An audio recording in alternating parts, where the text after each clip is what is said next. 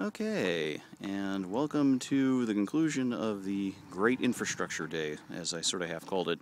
Basically what we wanted to do here today, as you can see, the weather's still pretty stellar. It's a bit of an Indian summer, but we wanted to prep up for winter, and so it's a combination of things. The main thing is something that isn't immediately obvious if you've seen earlier videos here, but stepping into this, I'll sort of adjust the view here, and sort of stepping in, everything you see down here where the bark and the walking stones are, this has actually all been redone. Now you can't tell, except maybe in the difference in shade. You can sort of see there at the bottom of the screen that you've got sort of, lighter bark, and then there's sort of darker bark there. The darker bark is the new bark we put in. We've added in a lot more bark, but what you can't see is what's under it. And you can sort of half tell if you sort of catch little bits and pieces here, but sort of hard.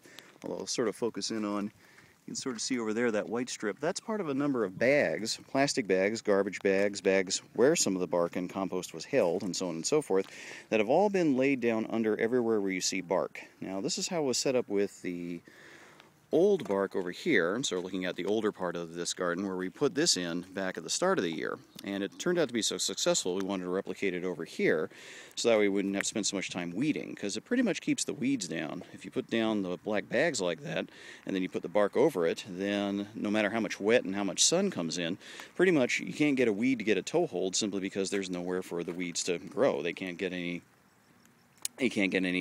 sunlight, they can't get any supply, and that keeps it nice there.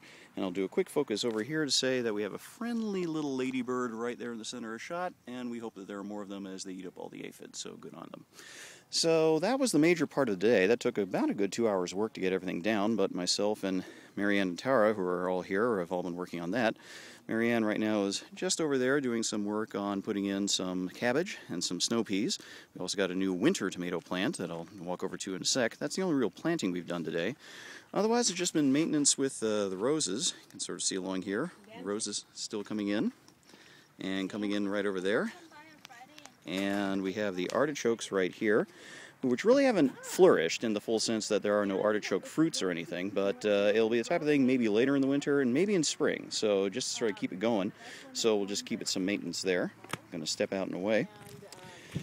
So over here in the old part of the garden, as you can see, still some carrots going, and over here not much. It's sort of now emptied. It's sort of like a place where we put some old cages and things set up like that.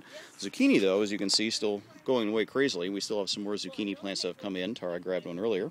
And then over here, still some basil, which probably should do some snipping there, and more zucchini and so forth. There's the new cabbage that's been placed in, and up there are the snow peas. So the place where the pumpkin was, the crazy pumpkins are now long gone.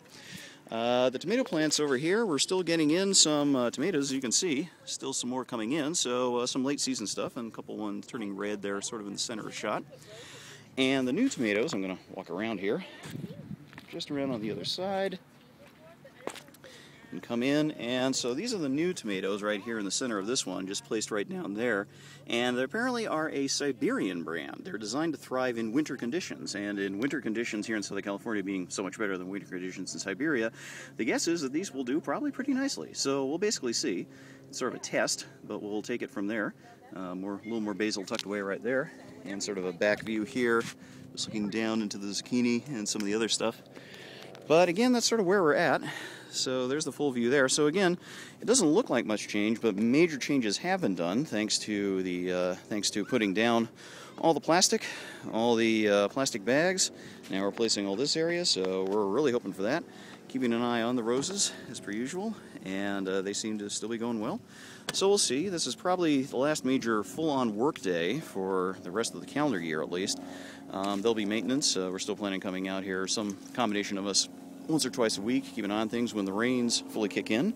We'll see where things go from there. And we got a really lovely beetle flying around there. Whoops, it's sort of away, but sorry, I couldn't get a shot of that. It's sort of zooming around. And there it sort of is. Never mind. Sort of gone. Probably just saw a smear on the screen.